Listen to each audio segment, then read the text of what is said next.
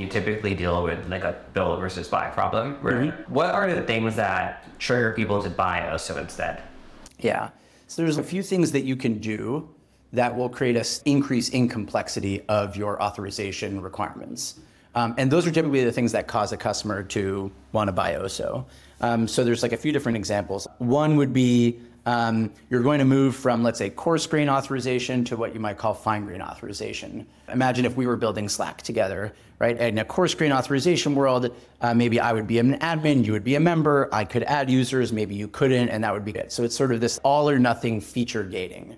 By contrast, fine grain authorization refers to access control at like the resource or the object level. So for instance, being able to say, you're the owner of this channel and I'm a member of it, or I'm the owner of one channel and you're a member of that one. That like dramatically actually increases the complexity of the implementation, just making that jump. And there's a handful of others, moving from monolith to microservices, moving from statically defined roles to user or customer defined roles, wanting to add support for LLMs as an example. So anytime a customer, like a company tries to cross one of these bridges, that tends to be a good trigger for something like OSO.